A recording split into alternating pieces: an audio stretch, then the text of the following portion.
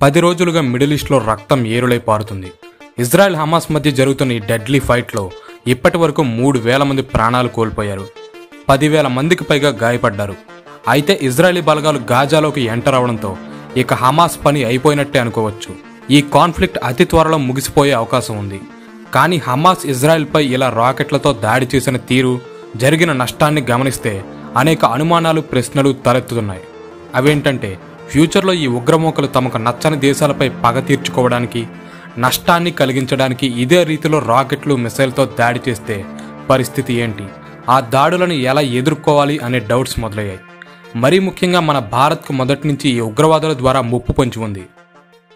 మనం గతంలో కూడా చూసాం ఎలాగ ఈ టెర్రరిస్టులు భారత్లో ప్రాణ నష్టాన్ని, ఆస్తి నష్టాన్ని కలిగించారు. అందుకే ఈ వీడియోలో నిజంగా మన భారత్పై కూడా ఇలాంటి ఉగ్రదాడులు జరిగే ఛాన్స్ ఉందా, ఒకవేళ ఉంటే ఆ దాడులను తిప్పికొట్టడానికి భారత్ దగ్గర ఉన్న మార్గాలు ఏంటి, ఏం ఆయుధాలు ఉన్నాయి, అండ్ ఫ్యూచర్లో భారత్ తీసుకోవాల్సిన మెజర్స్ ఏంటి వంటి విషయాన్ని ఈ వీడియోలో ఎక్స్ప్లెయిన్ చేయబోతున్నాను. సో వీడియోని ఎక్కడ స్కిప్ చేయకుండా చివరి వరకు అయితే చూడండి.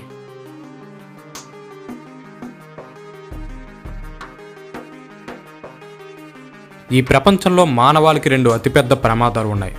అందులో ఒకటి అణుబాంబులైతే రెండవది ఉగ్రవాదం. వీటిల్లో మొదటిది మనుషుల్ని ఒకేసారి చంపేస్తే రెండోది కొంచెం కొంచెం ఒక డిజీజ్లా తినేస్తుంది. ఉగ్రదాడుల ఎఫెక్ట్ ఎలా ఉంటుందో ఆల్రెడీ తెలుసు కాబట్టే మన భారత్ కూడా ఇమీడియట్గా ఇజ్రాయెల్కు మద్దతుగా నిలబడింది. అయితే ఈ దిక్కుమాలిన హమాస్ కారణంగా ఇప్పుడు ప్రపంచవ్యాప్తంగా ఉన్న ఉగ్రమూకలకు ఒక కొత్త ఆలోచన వస్తుందంట. అదేంటంటే, మనం కూడా ఇటువంటి దాడులు ఎందుకు చేయకూడదని.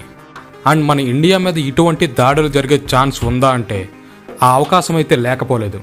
ముఖ్యంగా మన ఇండియన్ ఆర్మీ టార్గెట్గా అటాక్స్ జరిగే అవకాశం ఉంది.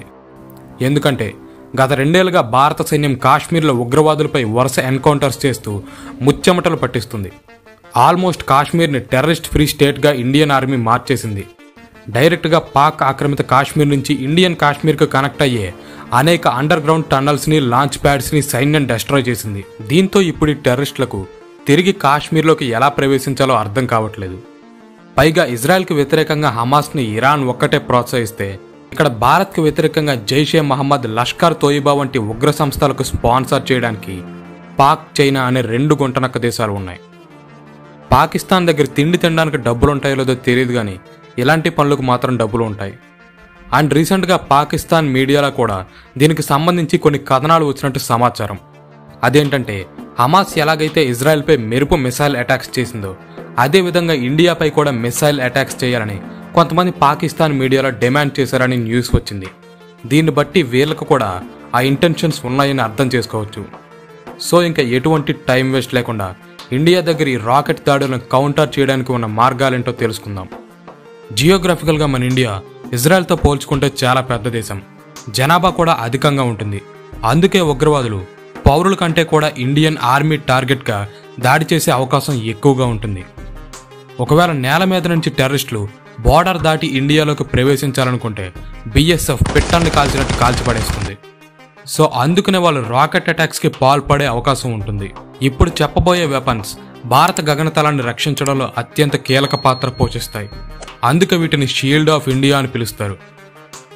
ఇండియన్ ఎయిర్ డిఫెన్స్ ముఖ్యంగా 3 రకాలుగా విభజించబడి ఉంటుంది. అవే long range interception, short range interception మరియు వెరీ షార్ట్ రేంజ్ ఇంటర్సెప్షన్. వీటిలో long range ఇంటర్సెప్షన్లో Prithvi air defence, advanced air defence system అనే 2 విభాగాలుంటాయి. ఇవి భారత్కు 5,000 కిలోమీటర్ల దూరం నుంచి లాంచ్ అయిన ఎటువంటి బాలిస్టిక్ మిసైల్నైనా, న్యూక్లియర్ మిసైల్నైనా సరే గాల్లోనే బ్లాస్ట్ చేయగలవు. ఇవి మాక్ 5 స్పీడ్తో ప్రయాణిస్తాయి. S-400 మిసైల్స్ కూడా ఈ లాంగ్ రేంజ్ కేటగిరీలోకే వస్తుంది. అయితే జనరల్గా ఉగ్రమూకలు ఇటువంటి బ్యాలిస్టిక్ మిసైల్స్ని లాంచ్ చేయలేవు. ఎందుకంటే వాళ్ళ దగ్గర ఈ మిసైల్స్ అసలు ఉండవు కాబట్టి. ఇవి 2 బలమైన దేశాల మధ్య యుద్ధాలు జరిగినప్పుడు మాత్రమే సీన్లోకి వస్తాయి. టెర్రరిస్టులకు ఈ మిసైల్ని తయారు చేయడం ఆల్మోస్ట్ అసాధ్యం. ఇక రెండవది షార్ట్ రేంజ్ ఇంటర్సెప్షన్. ఈ మొత్తం ఎయిర్ డిఫెన్స్లో ఇవే అతి ముఖ్యమైన కేటగిరీ. దీనిలో ఆకాష్, క్యూఆర్సామ్, బరాకైట్, S-200 మరియు స్పైడర్ వంటి లో to medium surface to air missiles ఉంటాయి. ఇవి 100 కిలోమీటర్లు అంతకన్నా తక్కువ దూరం నుంచి వచ్చే లక్ష్యాలను ఛేదించడానికి ఉపయోగిస్తారు. ఇజ్రాయెలీ ఐరన్ డోమ్ కూడా ఈ కేటగిరీలోకి వస్తుంది. వీటిలో ఆకాష్, క్యూఆర్సామ్ మిసైల్స్ని భారత్ సొంత టెక్నాలజీతో దేశీయంగా తయారు చేసుకుంది. ఇవి శత్రు దేశాల నుంచి వచ్చే డ్రోన్స్, మిసైల్స్, హెలికాప్టర్స్ సహా ఏ రకమైన టార్గెట్నైనా సరే ధ్వంసం చేయగలవు. ఇవి నగరాలను కాపాడడంలో కూడా ముఖ్య పాత్ర పోషిస్తాయి. ఇక మూడవది వెరీ షార్ట్ రేంజ్ ఇంటర్సెప్షన్. ఇందులో 10 కిలోమీటర్లు అంతకన్నా తక్కువ రేంజ్ నుంచి వచ్చే టార్గెట్స్ని డెస్ట్రాయ్ చేయడానికి వాడతారు. గాలిలోంచి వచ్చే లక్ష్యాలను ఛేదించడానికి ఈ వెపన్స్ ఒక లాస్ట్ ఆప్షన్గా ఉపయోగిస్తారు. వీటిలో anti aircraft guns, cannons, heavy machine guns మరియు మ్యాన్ పోర్టబుల్ మిసైల్స్ ఉంటాయి. వీటిని ముఖ్యంగా హెలికాప్టర్స్, డ్రోన్స్ని షూట్ చేయడానికి ఉపయోగిస్తారు. ఇవే మన భారత్కు చెందిన అతి ముఖ్యమైన ఎయిర్ డిఫెన్స్ సిస్టమ్స్. మన ఆడియన్స్కి అర్థం అవడం కోసం కొంచెం సింపుల్ వేలో చెప్పాను. ఇవి ఉన్నంత వరకు ఉగ్రమోకలైన శత్రు దేశాలైన భారత భూభాగాన్ని ఢీకొట్టడం అంత సులభం కాదు. వీటికి తోడు ఫ్యూచర్లో ఇండియన్ ఆర్మీ మరింత అడ్వాన్స్డ్ వెపన్స్ని అందుబాటులోకి తీసుకురాబోతుంది. అవే లేజర్ వెపన్స్.